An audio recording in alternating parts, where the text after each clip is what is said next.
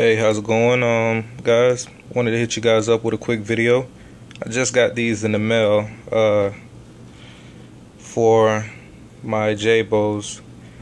I'm running two Jebao WP-40s and two Jebao WP-25s.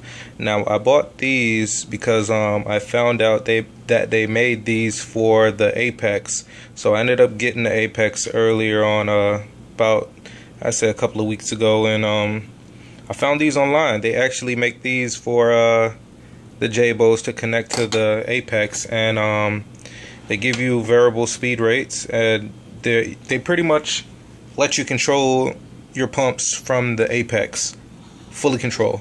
So just wanted to give a quick video on these because I haven't seen anyone with them yet. So I just wanted to make a quick video and I guess try it out, let you guys know the feedback from it.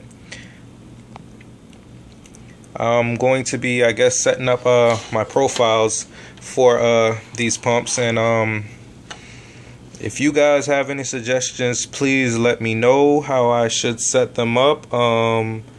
I guess to get me the best results close to a vortex, I guess, the variable rates that the vortex would give you. Yeah, I think that it's pretty cool, pretty neat that they actually have these out.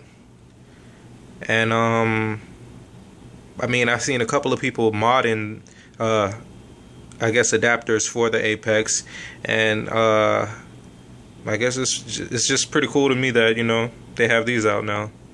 Comment, like, subscribe. Thanks.